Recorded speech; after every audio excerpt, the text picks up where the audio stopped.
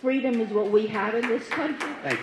And that's all I can say about it. If you take my tickets to Washington and tell Madam Pelosi that, I still have the right to say, nobody tells me how to live my life. Nobody tells me how long I should live and when I should die. And I sure will. We want to make sure that whatever happens in Washington, we do no harm, we don't turn this into socialized medicine, no rationing of care.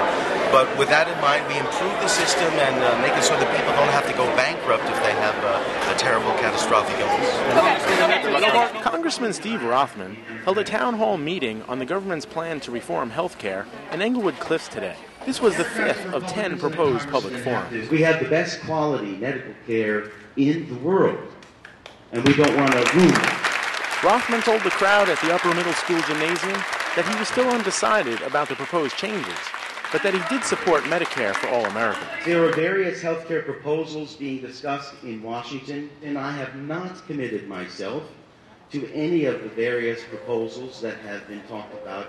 I wanted to make sure that I heard from my constituents first. He also assured the crowd that Congress does not intend to nationalize or socialize medicine. I don't want nationalized health care, and I don't want socialized medicine. I don't want a system like England. I don't want us to have a system like Canada.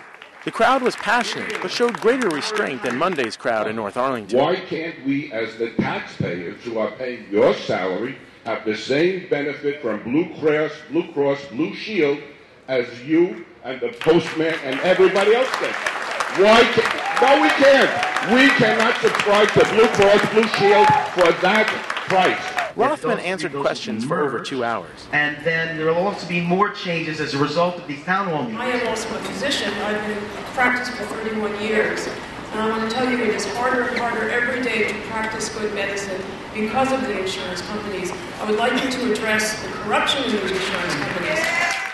Rothman acknowledged that health care is one of the most important issues facing Americans today. People are excited about this issue, and they're afraid, and they're concerned, so they're going to get a little excited, and they're going to be a little loud, and that's okay. This is Thomas E. Franklin for NorthJersey.com.